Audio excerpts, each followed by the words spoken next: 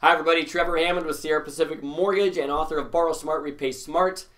I am on my path of my commitment to record 7 videos where I am sharing in each video one of the concepts in our very powerful, very beneficial Borrow Smart process that all of our clients get access to, not only when they buy their house, but every year after that when we conduct our real estate and money review for you. So we are on the 6th concept out of 7. What we do, if you've watched any other ones, and if you haven't, that's fine, go back and watch them.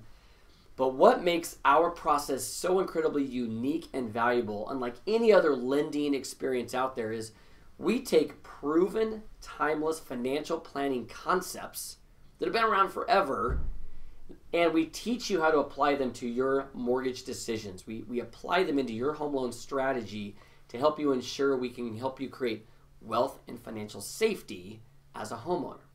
The 6th concept that we are teaching all of our clients, one of my favorites, is leverage.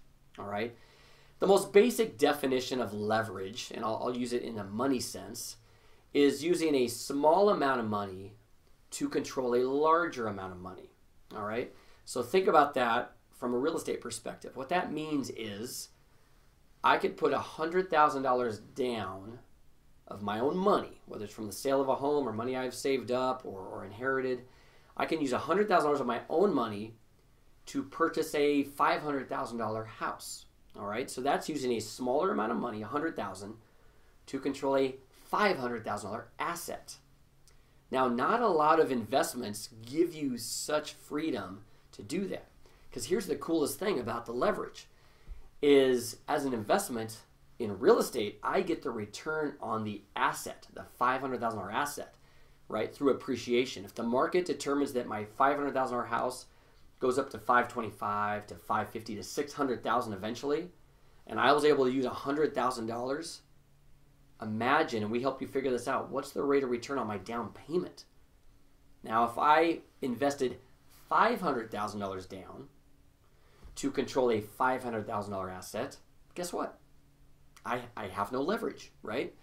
So leverage can work both ways. It can be a very great and powerful financial tool if done safely and with the understanding of how it works.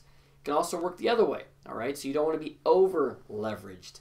Okay, so we have to, as experts and as your trusted advisors, we have to look at that from both sides and then also tie leverage into the other financial planning concepts that we teach you, such as financial safety and liquidity and rate of return.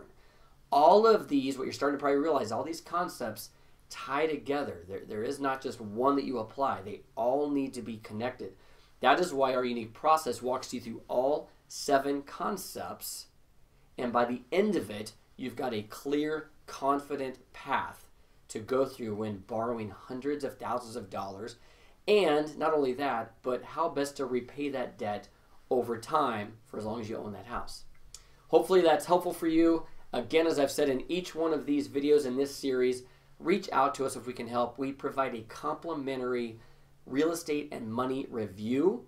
Okay, it is not just about the mortgage, it's about your savings, how well you're protecting your family, your real estate, your other assets.